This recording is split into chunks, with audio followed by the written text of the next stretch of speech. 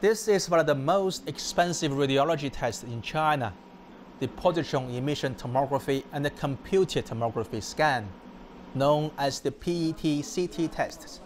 It is usually given to patients with critical conditions, like final stage cancer.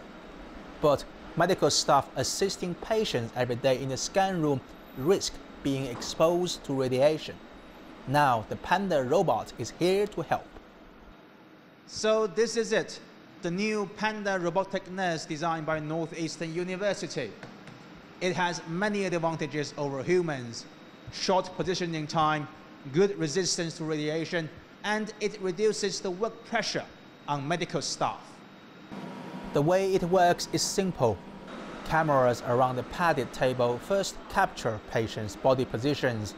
Then, depending on where the doctor wants to scan, the Panda robot can act as a nurse, pressing buttons on the machine's control panel. We no longer need to enter the scan room during tests. Panda is controlled by a computer on our desk. Other than reducing radiation exposure, we also save time. At the moment, the new robot is just in the test stage. And as for whether it could eventually replace a real nurse, some say there is room for improvement.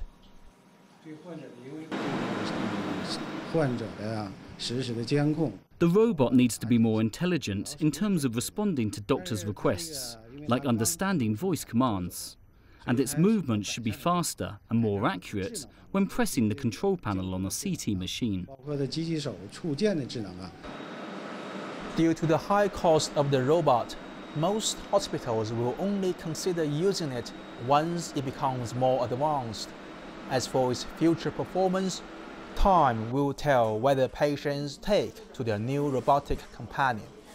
Guanyang CCTV, Liaoning Province.